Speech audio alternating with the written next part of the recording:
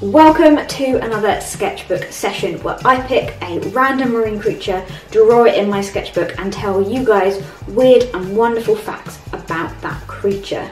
Finding out weird animal facts about our oceans is something that is right up your street. Then make sure to check out the rest of the sketchbook sessions videos after you watch this one, and go on and head over to subscribe to make sure you don't miss out on really random facts, because that's what these videos are filled with.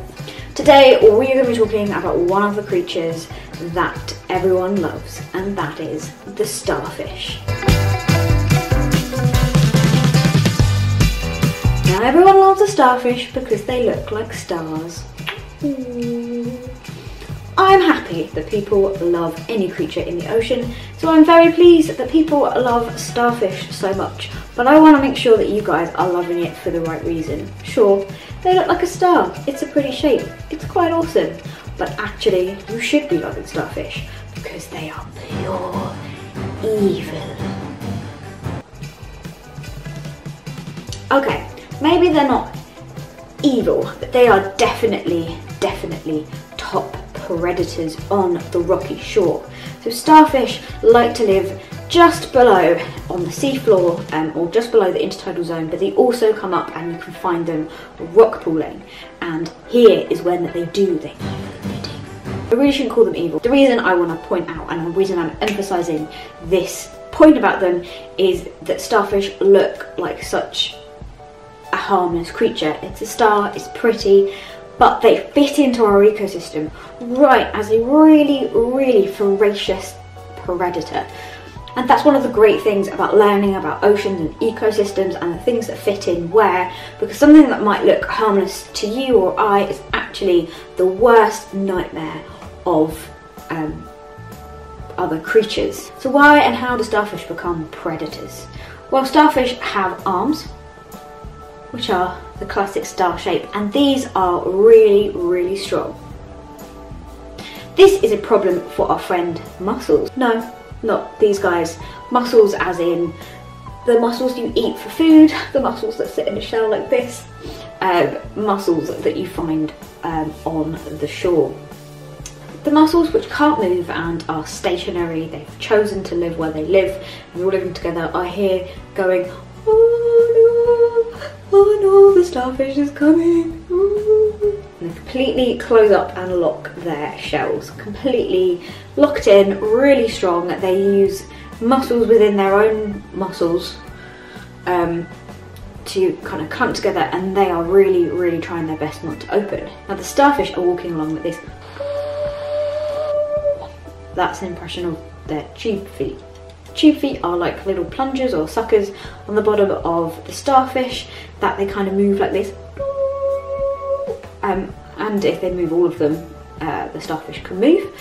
And it's going over the muscles, which are like. It uses its arms to.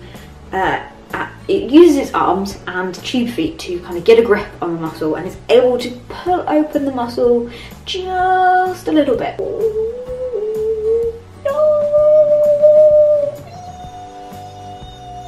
And then something really gross happens. Mussels are super strong, so it can only pull it out a little bit. This mussel was fighting to stop this starfish opening it, and the starfish has adapted, you know, to have just enough power to pull open the mussel just a tiny bit. So then how does it eat it? Well, this is going to get gross, guys, so if you don't like gross things, I suggest you spend the rest of this time of this video going to subscribe to me, but also I think you should stay watching because it's really cool. Now the gross warning is out the way. I hope no one clicked off, though I suppose you wouldn't be seeing this if you had. The starfish will actually be able to eject its stomach into the mussel through that tiny gap. Imagine just, you know, bringing up your stomach organ and chucking it in a shell through a tiny hole. And in the stomach it has lots of digestive enzymes, which are basically things to make the mussel turn to mush so that it can kind of slurp it all back up in its stomach, and the mussel can fit back through that tiny gap, and the starfish has had a nice mussel smoothie. Again, pure evil. A cool thing to know, because starfish form a really important part of our ecosystem, and that means that if there are starfish around, then it's going to be a more healthy environment because there's food for these predators to be eating, and also they then provide food for other bigger things to eat it too. So don't just think of a starfish as this cute little star that's not in the sky anymore. It's far more than that. It is a complete work of evolutionary genius to make it a very gross, very evil and very important part of the rocky shore. So I really hope you appreciate starfish a bit more.